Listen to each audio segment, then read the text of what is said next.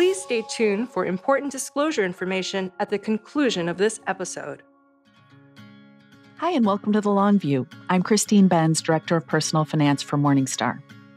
And I'm Jeff Patak, Chief Ratings Officer for Morningstar Research Services.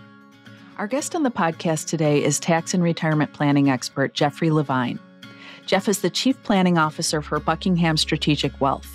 He's also the lead financial planning nerd at Kitsis.com, home of the popular Nerd's Eye View blog. Jeff recently launched a podcast with Ed Slott called The Great Retirement Debate. He has authored several books, including The Baby Boomer's Guide to Savvy IRA Planning, The Financial Advisor's Guide to Savvy IRA Planning, and The Definitive Guide to Required Minimum Distributions for Baby Boomers. Jeff is a frequent public speaker and media commentator and maintains a high profile on social media and on the Nerd's Eye View blog, where he readily shares tax and retirement planning insights.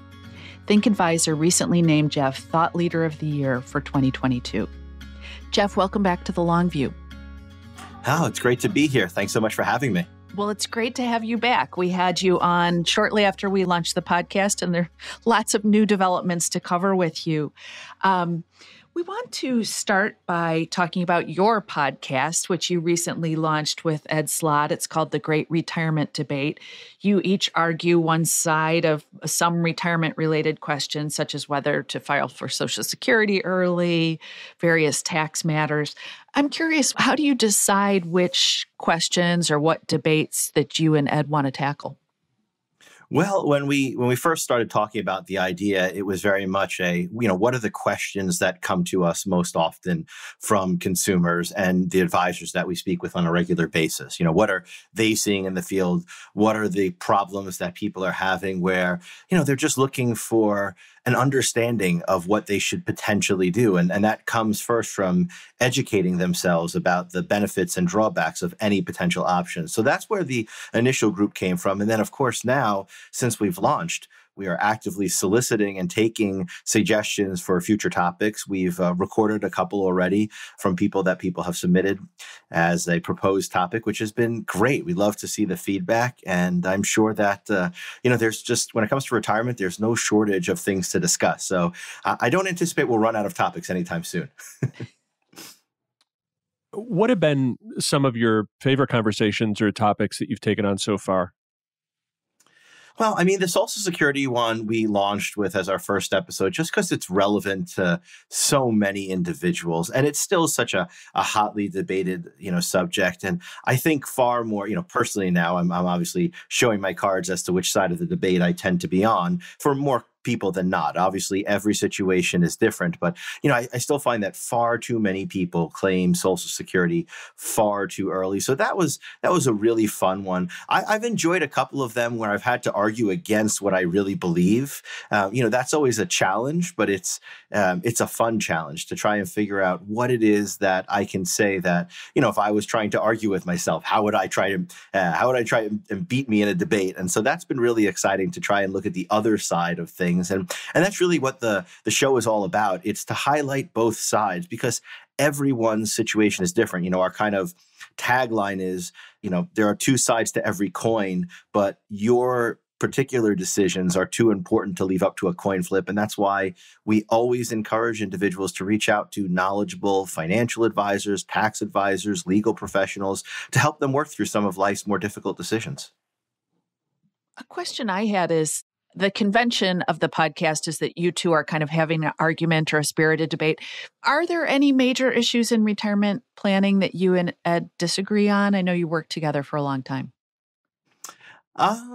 Yeah, it'd be hard. I'd be hard pressed to say there's nothing we don't disagree on. I think Ed, by his very nature, is slightly more conservative in his approach towards retirement in general than I am, and some of that probably has to do with our age. He likes to point out a lot that there's a bit of a generational gap between us, and we perhaps see the world through different eyes because of that. I wonder how much of that is the generation gap versus how much of it is just simply our personalities and how we go about approaching things. But I would say on most of the big issues, we really do see eye to eye on most things. And you mentioned, we worked together for a long time. I would say, I trained. That's probably a good way to say it. I trained under Ed for many years before kind of branching out and going different ways. And so, it's kind of like the NFL coaching tree. I always joke around like that, where, everybody has kind of a different flavor of how they do things. But if you look at the Bill Parcells coaching tree, or you look at the Andy Reid coaching tree, some of the great coaches in NFL history, a lot of their assistant coaches and position coaches that have gone on to do amazing things in their own right, they've done it in a very similar way. And to that end, I think Ed and I, for the most part, we'd probably in real life be arguing on the same side of the coin more times than not.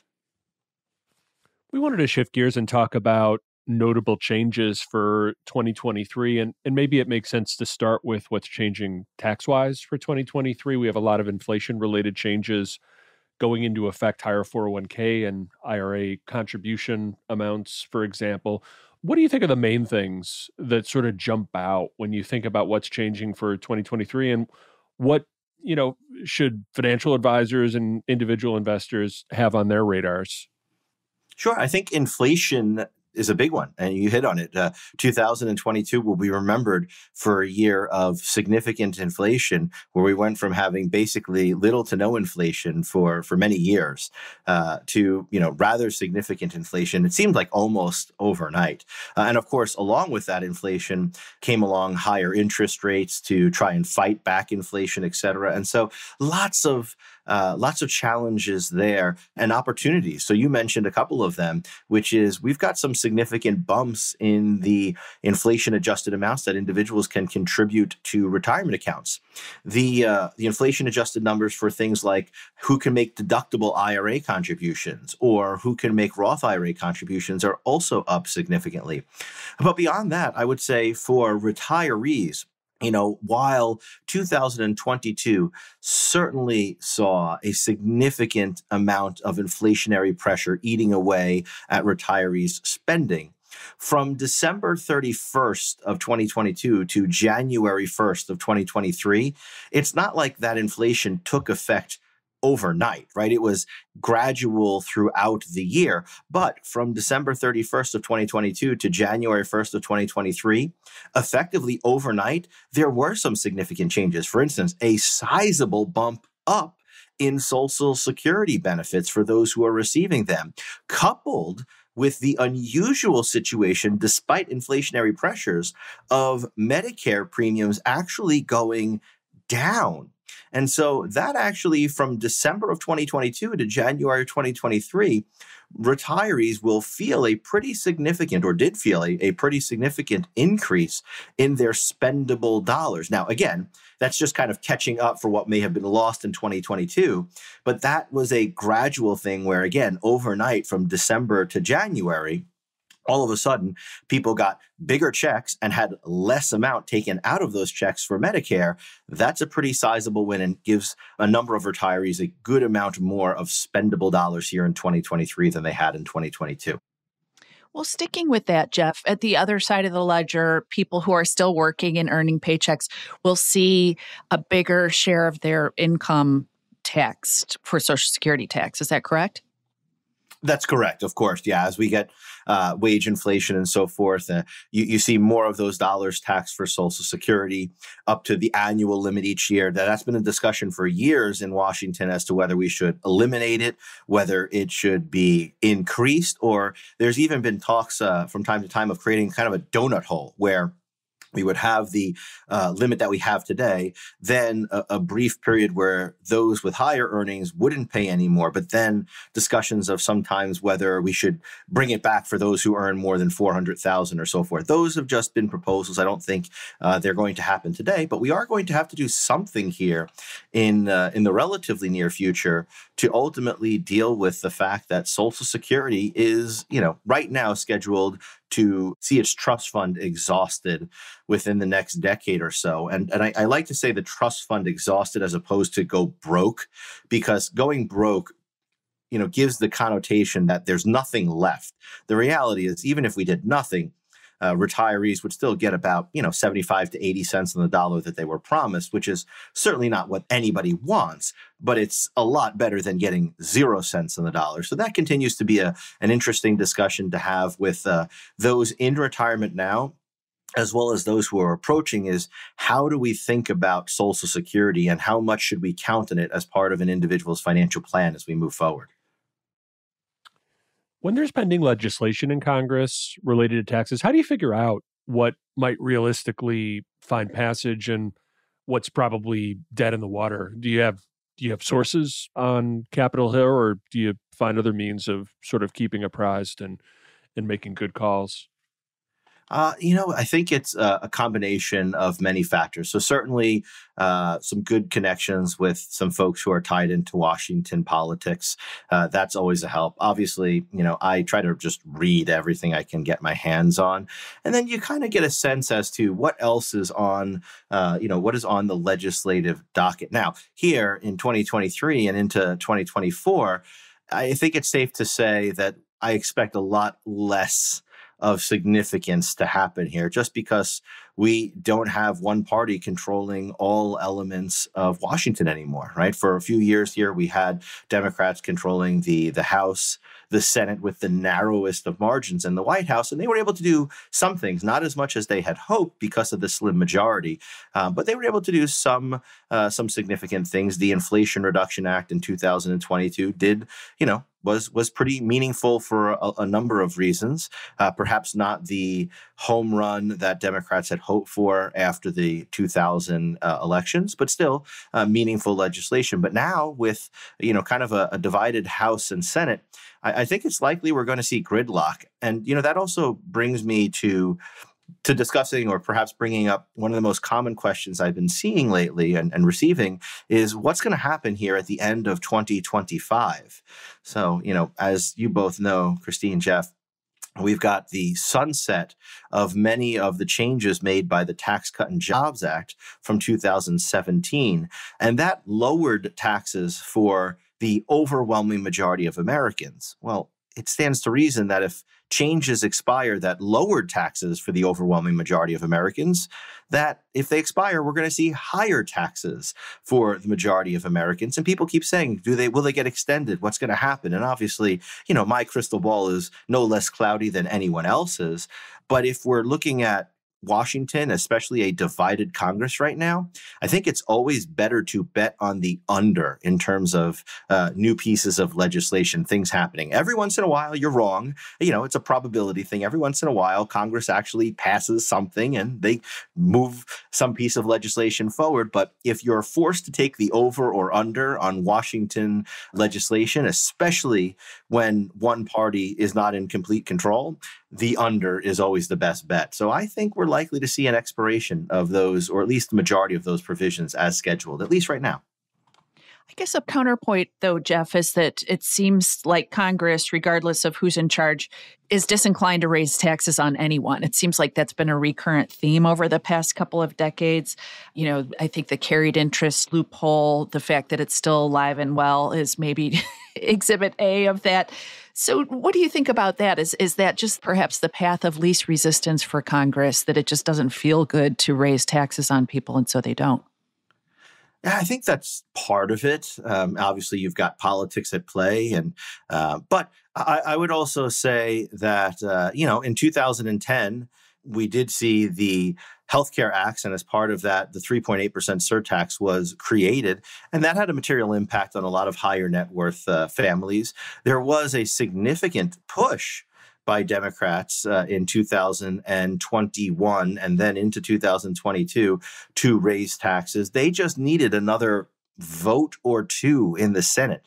That would have easily gotten through the House and could have seen higher tax rates and an ending of the Tax Cut and Jobs Act changes. And, part of it also is when things expire, or you go back to where they were, is it a tax rate increase or is it getting rid of the tax cut? It's all a matter of how you spin it, right? If you're a Republican, you argue, look at this, the Democrats are raising the taxes again. And if you're a Democrat, you just argue, we're not raising taxes, we're just getting rid of that tax cut that the Republicans gave all the rich people. Now, again, which side of the aisle you happen to sit on is your own personal preference, but those are kind of the arguments that both sides make.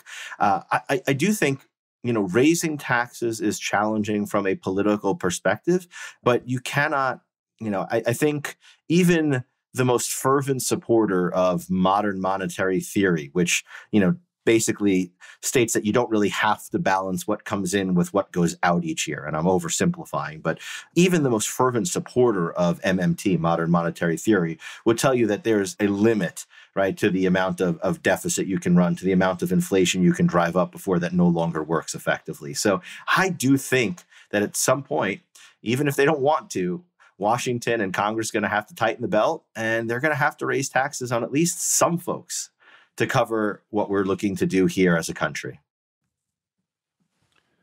I guess this would cut in the opposite direction, but we did want to ask you about state and local taxes in 2021. There did seem to be some energy around the idea of repealing the cap on state and local tax deductions that's currently in place.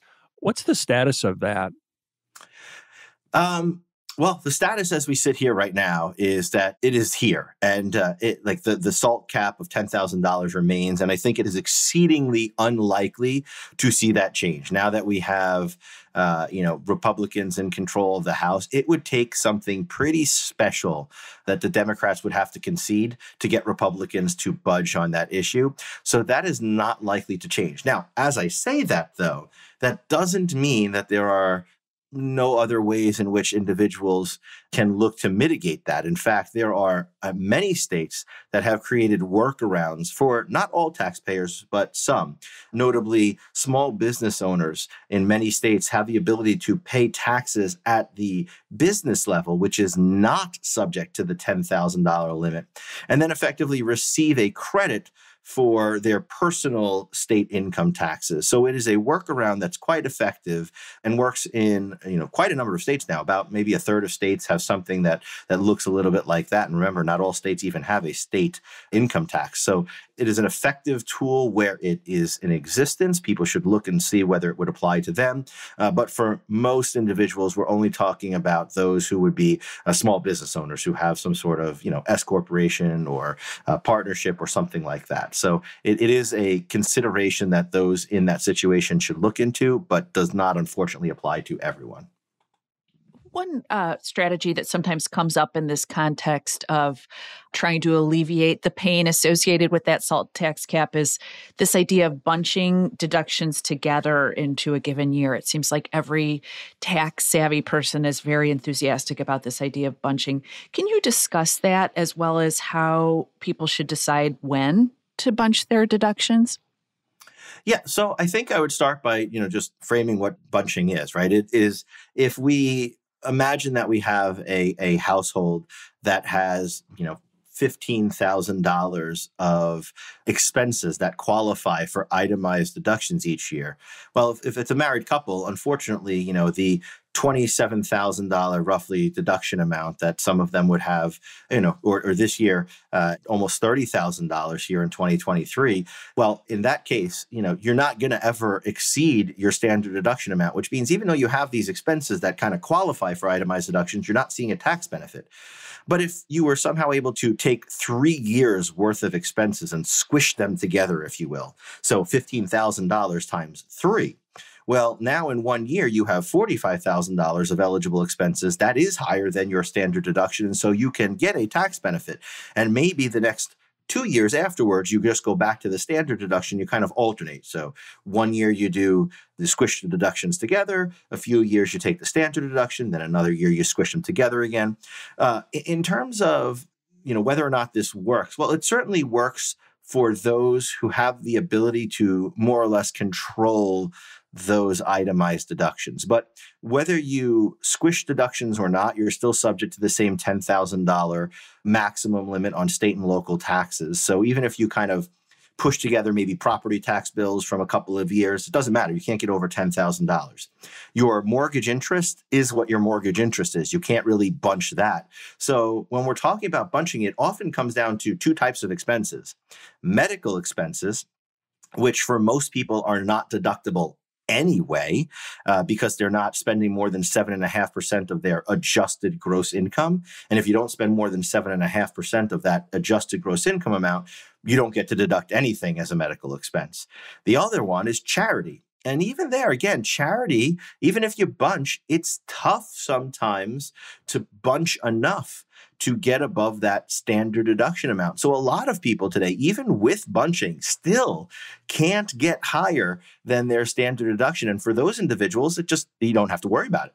Now, if you're someone who gives away a significant amount of money each year, or perhaps you are someone who has recently purchased a home with a significant mortgage, and so your interest is not only, are you getting maybe $750,000 of a mortgage that is subject to interest, where you're getting a deduction, but also interest rates are higher than they were. So, that can create higher itemized deduction amounts, but we just don't see it quite as often as we used to. Again, even with mortgage interest was so low for so long. It's only in the last year or so, that we saw the interest rates shoot up. Mortgage rates were so low for so long that everybody refinanced 18 times to get to a lower rate. And so even the mortgage interest deduction that people had was lower than it would have been historically. So bunching is a great strategy where it works. It just doesn't work for that many people anymore, which is why less than 10% of people today itemize their deductions. As we record this in late 2022, we're waiting to hear how the fate of a bill I think it's called informally Secure 2.0, whether it would raise the age for required minimum distributions among other initiatives. Can you discuss some of the key provisions in the bill and handicap the likelihood that we'll see anything like that pass? Sure. So I would say first, let's take the second question first, handicap the likelihood.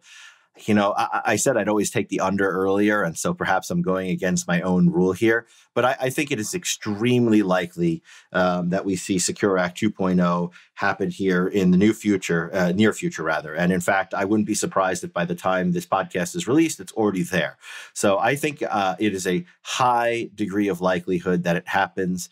I think it's most likely to happen late in 2022, as long as Congress gets together and takes care of some things to keep the lights on, so to speak. I think they'll turn to the Secure Act 2.0. Now, the challenge is, as we sit here, you mentioned Secure Act 2.0 is kind of what it's informally called, and that's because formally, it's actually three different bills that don't all align with each other. There's a House bill that passed earlier in 2022, overwhelmingly, with more than 400 yes votes.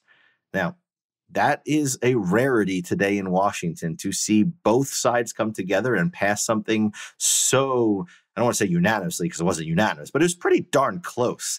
For Washington standards, that's about as bipartisan as it gets in the House. Now, in the Senate, there are a couple of different bills that are sort of retirement related that have some similar provisions, some same provisions, some different provisions. So that's still kind of the rub here, is will everybody be able to get together on these three bills and work everything out in time? I still say yes, but that's where the question comes in. Now, in terms of provisions that people should be aware of, the reason it's called Secure Act 2.0 informally is because we had Secure Act 1.0, or what I commonly call like the OG Secure Act, right? The original version. And as part of that original version, there was an elimination of the stretch IRA for most non-spouse beneficiaries. Not all. There's a couple people, select groups of individuals, such as persons who are chronically ill, persons who are disabled, et cetera. But for most non-spouse beneficiaries, the stretch method of taking distributions from an inherited IRA or inherited 401k after someone died was eliminated and replaced with a new 10-year rule. Now, the challenge, or that really kind of changed the landscape significantly for estate planning when it came to IRAs. And on the planning Richter scale, if you will, I would put that at a 7.5 or maybe an 8 is a pretty significant change.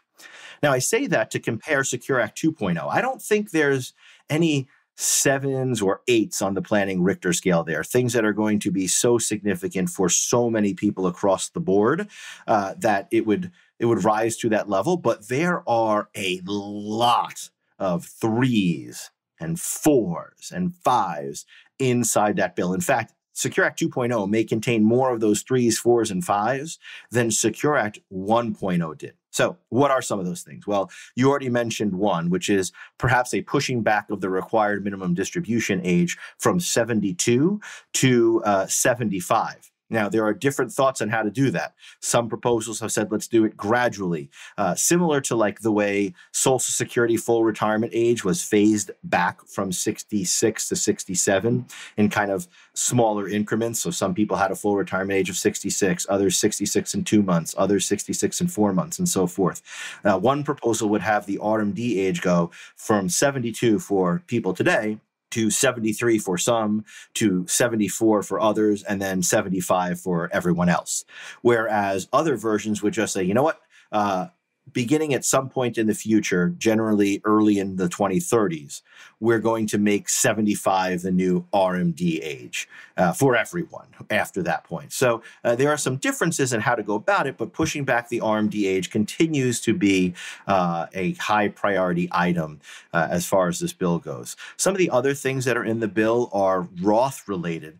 And I think that is a significant thing for a lot of people to hear, is that not only does this bill not look to curtail the ability to go to a Roth, but if anything, it is encouraging or requiring those individuals to use Roths more. So how could that be requiring? Well, one of the things it would do is versions of the bill would call for increased ability for catch-up contributions. Those are those special contributions that those who reach today, age 50, can add more to, let's say, their IRA or their 401k, et cetera. It would enhance the ability for some to make even additional plan-level catch-up contributions, but it would require some to make them in Roth contributions as opposed to pre-tax contributions.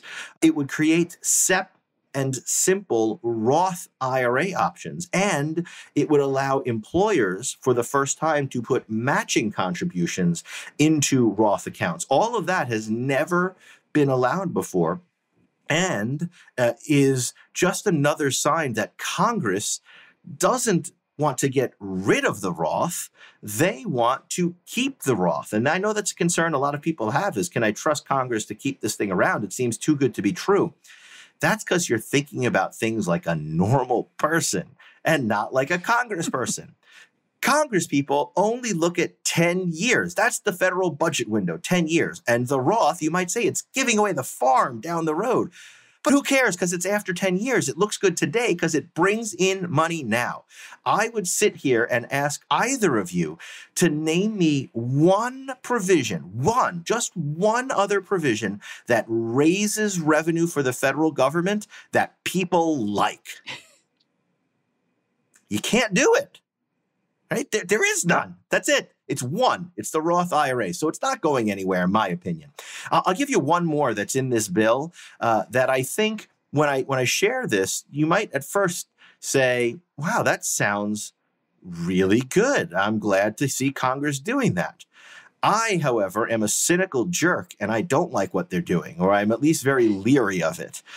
So Congress is considering taking the 50% penalty for missing an RMD and dropping it to 25%. Sounds great, right? You say, why does he like that? Well, in fact, they would even lower it further from 25%, the proposed lower amount, to just, quote unquote, 10% if someone fixed it in a timely fashion, if they fixed their mistake in a timely manner.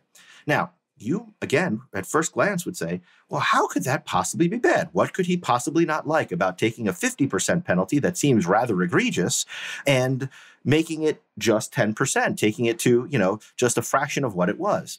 Well, here's the thing. Today, because the penalty, in my opinion, is so egregious, I think the IRS, when you apply for relief, kind of feels almost an obligation that if you're trying to fix it and you realize you made a mistake, by the way, at a point in people's lives when, certainly not everybody who's 72 is cognitively impaired, but certainly that is a more likely age at which to start to see mental faculties begin to decline or, like at that point in your life, I think Congress, or rather the IRS, is just kind of like, okay, give us any reason. Like the dog ate my RMD. Okay, good. You get out of the penalty. But if they drop it to just 10%, I'm a little worried that the IRS is going to start to tighten the belt and not give relief anymore. So 50% penalty that no one pays, basically, because everybody can get out of it, seems a lot better to me than a 10% penalty that people, are actually required to pay. So that's the cynical part of me that's looking at this a little leery, saying, all right, what's really going on here? Yeah, good point. You've convinced me. I wanted to talk about some of the changes in Secure 2.0 that are aimed at making it easier for lower and middle income earners to save for retirement. It seems like anyone who looks at this retirement savings issue points to the fact that we've got a lot of people working who do not have any sort of employer provided plan. Do you have a favorite way to address this issue apart from, or maybe including some of the things that are in Secure 2.0? So I'm actually going to go apart from Secure Act 2.0. And maybe it could help us a little bit. But, my favorite issue for addressing this is education.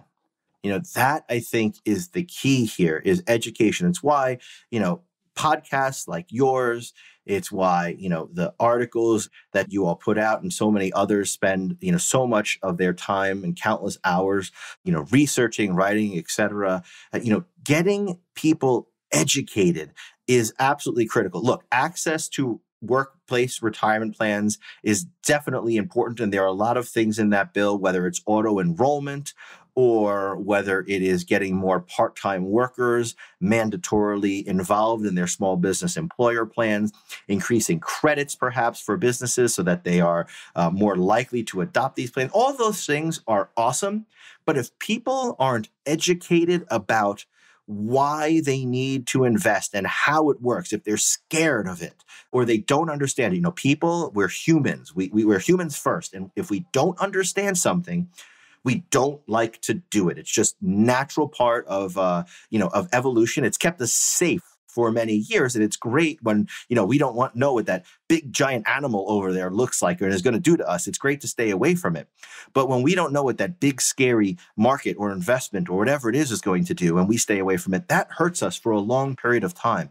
And so I think the very first thing we need to do is to continue to reach people at younger ages, whether that's in high school or in college, to get into workplace environments as financial professionals and just educate people about the benefits of long-term investing, long-term saving, forming good habits, making good choices. So often, the folks that have the greatest success financially in life are not those who have this like one-time decision that they made that was an immediate windfall, or they did this one thing that just worked out for them.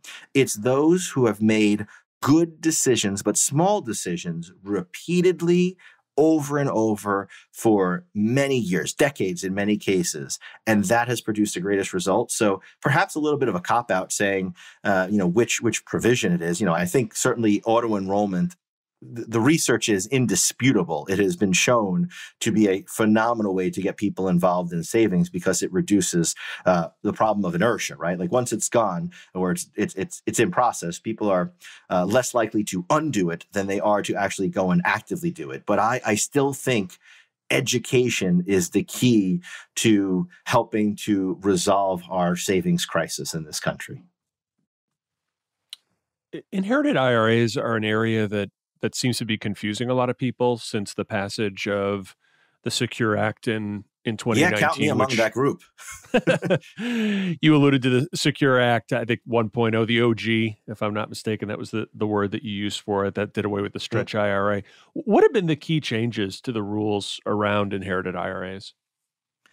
So the big change was that historically, before the Secure Act, the first version, and by the way, this was passed back in 2019. And people listening today might say, why are they talking about this? Like, hasn't everybody at least, dealt with this already? No, not everybody has. And for good reason. First off, again, a lot of times people are very loath to address things in their financial lives, especially when it comes to, death and their passing. People just don't like to talk about it.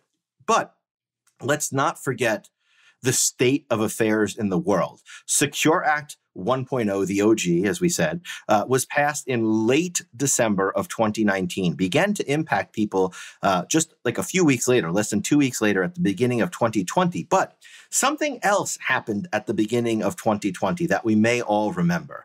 That little thing called COVID, right? A pandemic.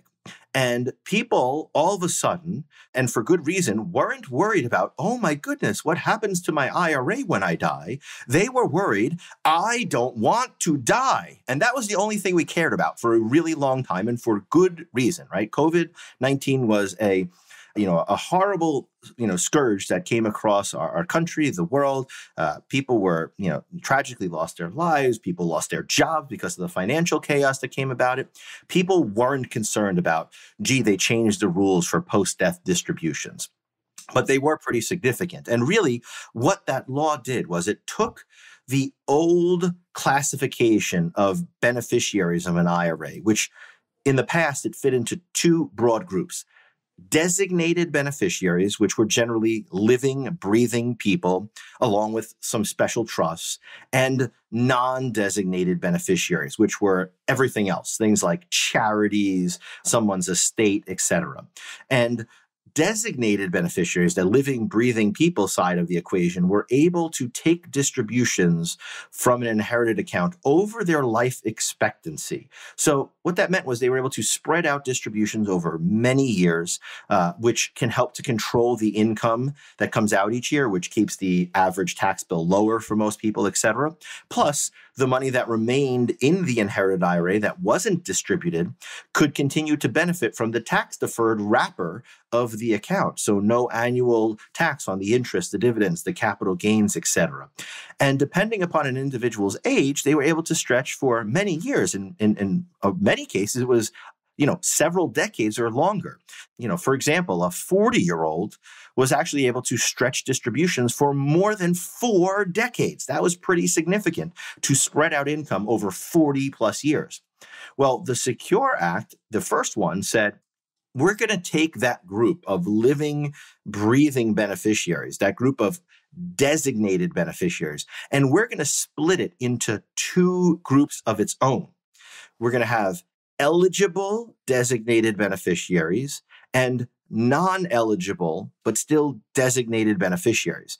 Now, eligible designated beneficiaries, I like to think of them as almost the group that time stood still for, or the group that kind of like Rip Van Winkle. They fell asleep and woke up and everything was kind of, like the Secure Act didn't even happen for them, because for surviving spouses, for, as we talked about earlier, for chronically ill persons, for persons who are disabled, for those who are not more than 10 years younger. So let's say you left your IRA to your brother who is only 6 years younger, or for minor children. Those specific groups of individuals, again, I'll just repeat it one more time for those listening. It's surviving spouses, persons who are chronically ill, persons who are disabled, beneficiaries who aren't more than 10 years younger than the IRA owner, or minor children of that IRA owner. If the beneficiary is any one of those, they get to kind of continue to stretch, just like before the Secure Act. But for everyone else, they are no longer eligible to stretch, and they are stuck with taking money out over what is called the 10-year rule, which means by the end of the 10th year after death, everything in that inherited IRA has to be out. Everything in that inherited IRA has to be out. That might mean taking what would have been 30, 40, or 50 plus years of distributions and compressing them down to just 10 years, which can significantly increase the amount of income coming out each year, which could cause more of it to be taxed at a higher rate and the loss of tax deferral. And all these things sound bad. It's because they are. Now, I do realize we're talking about people who have just inherited money. So no one is going around going, oh my God, save the beneficiaries, save the inheritors. There's no group out there, like Greenpeace for beneficiaries. But there is a challenge for those individuals who have inherited as to what we should do with this money to try and preserve as much of it as possible and see as little of it lost in the form of taxation. So, we want to spend some time talking about tax planning before and during retirement. We sometimes hear about the years just after someone's retired. So, maybe they retire at 65 or whatever. And before those required minimum distributions begin at age 72 as a particularly opportune time to do some tax planning and to embark on some strategies to reduce future tax bills. Can you talk about that particular period in life, or perhaps you would even start the clock even earlier before someone retires? So I think certainly the year that someone retires, and if they're in between, let's say, retirement and taking required minimum distributions and having Social Security, et cetera, so-called gap years, you often hear it referred to like that. Those are opportune times for sure for individuals to be able to to take these sorts of distributions or to do some tax planning, I should say. But for some, it's earlier. At the heart of this, I would say there are a few principles that people should kind of live by when it comes to tax planning. The first principle that people should adopt is the winner of the tax planning game is not the person who has the lowest tax bill in any one year, but he or she who pays the lowest lifetime tax bill. That is the key here. So sometimes having a lower lifetime tax bill means paying more taxes today. That's okay if it's in service of the higher principle, which is the lowest lifetime tax bill wins. The other thing I would say is that, a low tax year or low income year is a terrible thing to waste. Sometimes I hear people say like, oh, I had almost no tax bill this year. And I look and I say, I'm so sorry. Like if you've done a good job saving over the course of your lifetime and you have a $0 tax bill, you have wasted, or a very low tax bill, you have wasted the opportunity to use lower tax brackets. And there's a couple of ways you can do that. So perhaps one of the most common ways, and probably the one I imagine you were thinking of when you started this discussion, is Roth conversions, right? Certainly Roth conversions are one of the most effective ways of utilizing those low income years. You're able to pay tax and income at a time of your choosing, effectively wave the magic wand, create income, and have it taxed, if it's by your choice, at a time when you believe your tax rate today is lower than it would otherwise be in the future. But that's certainly by no means the only strategy that people can use. For instance, others might want to look at using the 0% long-term capital gains bracket. This is one of the very best strategies that you can use if you have money in a taxable account that has gone up in value and you find yourself in either the 10 or the 12% ordinary income tax bracket. Because at those brackets, the long-term capital gains tax rate is 0%. And the only thing better than not paying tax is paying tax at a 0% rate. And the reason is once you've paid tax at a 0% rate, that money is considered to be after tax. Even though you only paid $0 because you had a 0% rate, it's all after tax, which means it's basis to you. It can be spent at any time, tax and penalty free. And so even those individuals who really, let's say, like an investment that they've held for a long time that is appreciated in value, maybe that's why they like it so much. Well, they can sell some or all of that investment depending upon their income and how much gain they have, and then almost immediately repurchase that investment with a higher basis amount. And that allows an individual to take advantage of that 0% capital gains rate. And you don't have to worry about things like the wash sale rule. That's what comes up all the time. Like, don't I have to wait 30 days? What if I like this investment? What do I think if it's going to go up? You don't have to wait 30 days because the wash sale rule only cares about what you rebuy when you sell something that had a loss. But here, we're trying to sell something with a gain to take advantage of paying tax at the 0% rate on the gain that you have. So those are two kind of tried and true strategies about figuring out how to bring more income into your return now while you have those so-called gap years and not wasting them. Because once again, low income years are a terrible thing to waste. One of the key questions that investors and their advisors often wrestle with is how to decide which accounts to pull for their withdrawals in retirement. We sometimes hear about how taxable assets should go first, followed by traditional tax deferred, followed by Roth, and people like rules of thumb. But is that one too simplistic to be useful in your opinion? Yes, it is certainly better than the alternative. So if you told me I'm spending my Roth dollars first, and then I'm going to take my IRA, and then I'm going to take my taxable assets, well, that would be a problem. That would almost I'd be hard pressed to think of a situation where I would think that would work well. So it is certainly better. And as a rule of thumb or as a guideline, a starting point, okay, starting with your taxable dollars, then going tax deferred and tax free, that makes sense. But ultimately, it is often a combination of many things. For instance, sometimes early on, like if we have those gap years we were just talking about, maybe you're better off living off of your taxable assets and trying to use tax loss harvesting and selecting the right lots and all that sort of stuff to create a very low income situation, but where you still have income. I say income, you have money coming in, mostly principal at that point, or hopefully gain that's been offset with losses. You can use that, keep your income for the year low, but meet your spending needs, and then use that low income that you've created to take money out of your traditional IRA, not to spend it, but to convert it. And down the road, sometimes it's a combination of things. You may take some out of your IRA and some out of a Roth IRA. At the end of the day, what we're really trying to do is to keep the lifetime tax bill as low as possible. And so if that's the case, if you find, let's say you have a particularly high need for income in one year, let's say the roof leaks and you need $30,000 unexpectedly, and that might push you into a much higher bracket.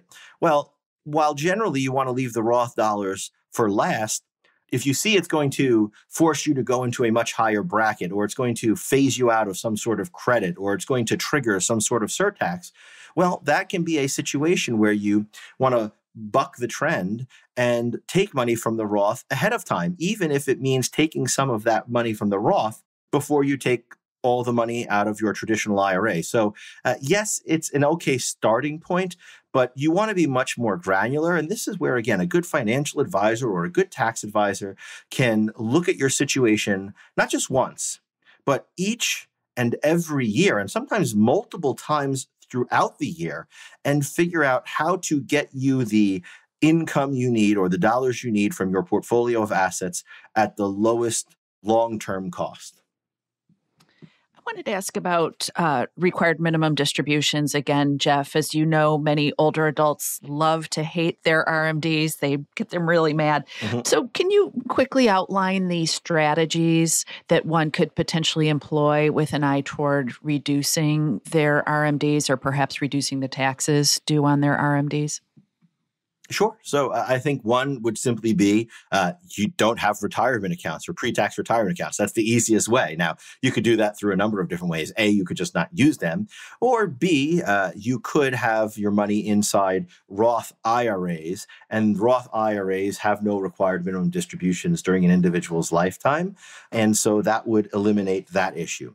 Beyond that, some of the other things that individuals can do are certainly those who are charitably inclined and who are 70 and a half or older. And the good news is if you're 72 and need to take RMDs, you are definitely 70 and a half or older. If that's the case, you can use what is known as the QCD, short for Qualified Charitable Distribution, as a way to take money out of your IRA and give it directly to charity.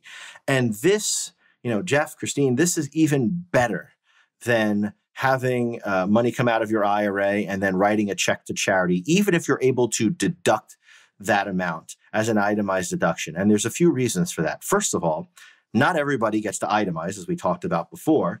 But even if you do itemize, The itemized deduction for charitable contributions is a below the line deduction. It's an itemized deduction. It happens after AGI is calculated. And why that's important is that even though the tax brackets apply to taxable income, which is after itemized deductions, other than the QBI deduction, that business income tax deduction for pass-throughs, that's a 20% deduction for some, other than that, pretty much every single credit that goes away in the tax code, or deduction that goes away in the tax code, or surtax that kicks in, or even things that aren't even taxes, like Medicare Part B premiums, none of them look at taxable income. They care about AGI. And you can give $1 billion away to charity as an itemized deduction, but it doesn't lower your AGI a single dollar. Using the qualified charitable distribution is a way to take money, again, from your IRA and give it directly to charity at 70.5 or older, and it never even gets added to your income in the first place. So not only does it keep your taxable income amount low, but it keeps your AGI low too, so you don't phase yourself out of those credits and deductions or trigger surtaxes, etc. I would also add one other thing there, and it's this, is that the qualified charitable distribution can be used to satisfy an individual's RMD for up to $100,000 per year. It's not limited to the RMD. So if your RMD is $2,000, you can still do a QCD for $5,000 if you want to be especially generous. But if you had a larger account, you can take up to $100,000 out of that IRA each year and use it towards satisfying your IRA RMD. And by the way, that is another area where there are some proposed changes as part of Secure Act 2.0, potentially inflating that $100,000 amount each year, maybe even allowing individuals to take a one-time distribution that qualifies as a QCD and using it to fund a charitable trust that they have or some other split interest, perhaps like a charitable gift annuity. So there are some proposals there to keep an eye on as well. And then finally, I would say another way for those individuals who are still working in their 70s and beyond is to use what is known as the still working exception. Now, this is not something that's available for everyone, but if you're still working for an employer and that employer offers a 401k plan or a similar type of plan, 401k, 403b, et cetera, that employer may allow you to delay taking required minimum distributions from that plan until you retire. So if you're still working at 73 and 74 and 75, you might not have to take required minimum distributions from that plan.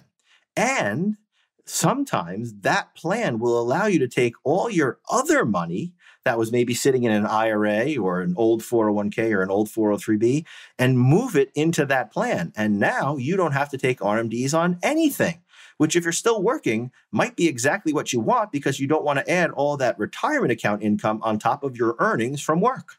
So those are a few ways in which people who are struggling, if you will, and it's a very first-class problem. We have to agree with that. But those who have, required minimum distributions that they don't want, those are some ways in which they might seek to address them. There's a lot of enthusiasm about the idea of direct indexing, which is a topic that we discussed at some length with your colleague Michael Kitces when we had him on the podcast this year. Michael made the assertion that the tax benefits of direct indexing, while not nothing, are often dramatically oversold. What's your take on that? Wow, that's a great question. So I would probably agree with Michael that they are oversold, but I still think they're rather significant. And there are also some additional ways in which some managers, et cetera, can seek to get even more tax benefit out of a direct indexing strategy. So, for instance, you might see a manager run with something like a 130-30 portfolio or 140-40 portfolio with the idea of going, long on an additional amount via leverage by shorting other positions. And it does require a little bit of a bet. And so you can have maybe some tracking errors on the index that you're trying to track. But by having those short positions in there, the goal, of course, is to find positions that you'd be able to tax loss harvest to a greater degree. Now, the challenge right? The challenge with a lot of direct indexing is that once you get into it, if you've got these significant gains, it kind of becomes the, like the Roach Motel. Like once you check in, you can never check out because once you have all those embedded gains built up, it becomes exceedingly difficult to try and change strategies because of the tax cost associated with it. And that doesn't make it bad. It just means that you have to go into that as an investor with eyes wide open. But again, while perhaps the tax benefits are oversold, I do think they're still valuable for a lot of investors, particularly those with higher incomes who might need tax loss harvesting more. And there are some new innovative ways in which some managers are trying to squeeze out a little extra tax alpha. And one of them would be kind of with a long-short strategy like we just talked about. Well, Jeff, as always, this has been a really illuminating conversation. You managed to make this stuff fun, which is quite a feat. Thank you so much for being here. Oh, my goodness. It is my pleasure. Thank you so much for the opportunity to speak with you all again and your listeners. And I just continue to wish everyone a very happy, healthy, prosperous year. Thanks so much. Same to you.